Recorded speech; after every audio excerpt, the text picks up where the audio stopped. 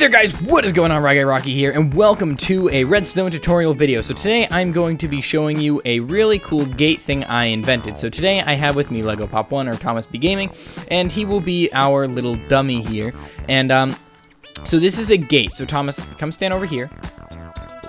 And I'm going to show you. So this is my gate. So if I walk through my gate, you can see it's green. It means I can enter. Okay, so I'm good. Now Thomas, you try to enter. If Thomas tries to enter, you're going to see Thomas can't enter. He can't go through my gate. It's not going to let him. It'll keep teleporting him back. So there's no way Thomas can get through my gate. But me, if I want to go back through my gate, I sure as heck can.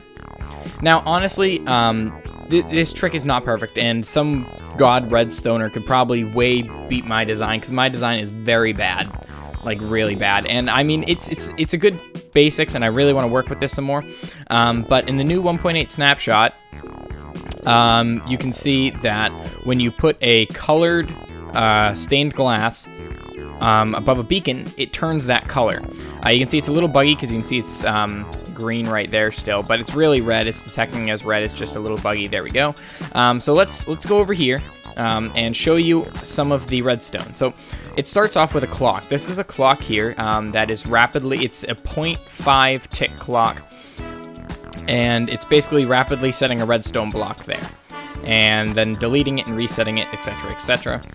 This is a test for, and it's testing for a player within a radius of 20 with the name Rocky. So it's looking for my name. You can set more than one name and stuff like that, so it would be testing for different names that would be allowed through. And so anyone within a radius of 20 of that command block is allowed through that gate.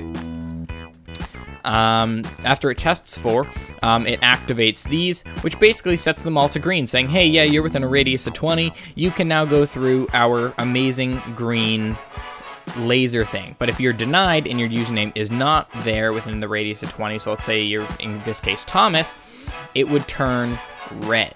So it's basically, so if I leave the radius of 20, your name's not Rocky, it will turn red, which is what these command blocks do.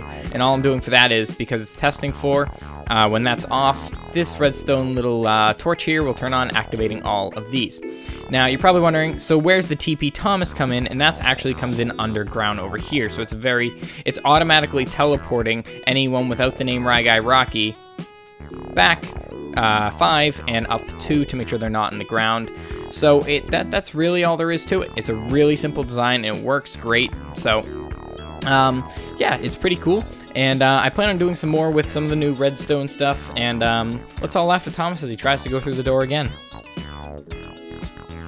You'll never get through my door, Thomas. You will never get through my door. But yeah, that's basically it. So it's a really simple design. And I plan to work some more with it to try to complete it, learn a little bit more, because I feel as though if I get a little more in depth, it will look a lot better. And I can also get it so it's actually testing for someone without the name Rocky that will cancel them out. So yeah, so thank you guys for watching. As always, stay beautiful and peace.